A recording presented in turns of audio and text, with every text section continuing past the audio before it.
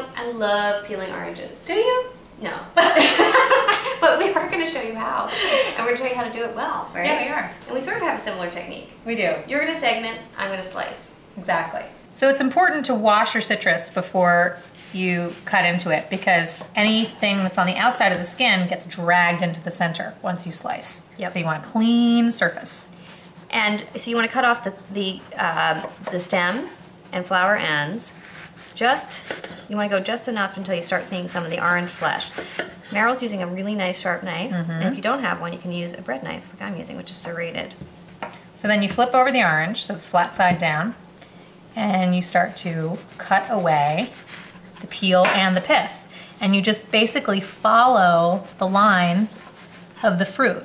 So once you've peeled the orange, if you want to make a salad, all you have to do is kind of slice it like a loaf of bread. And this is actually where a really sharp knife or a serrated bread knife come in super handy because they'll cut through. See how thin that is? That's right. There you go. You have lovely, juicy slices. So I'm going to segment this orange, which is also called making supremes. And by doing that, you just slice down right next to the, oh gosh, what's that called? The membrane, thank you.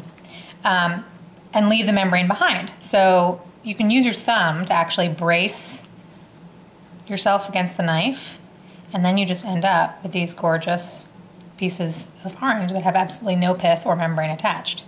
I'm gonna eat one. You wanna join me? I'm gonna join you, yeah. Juicy.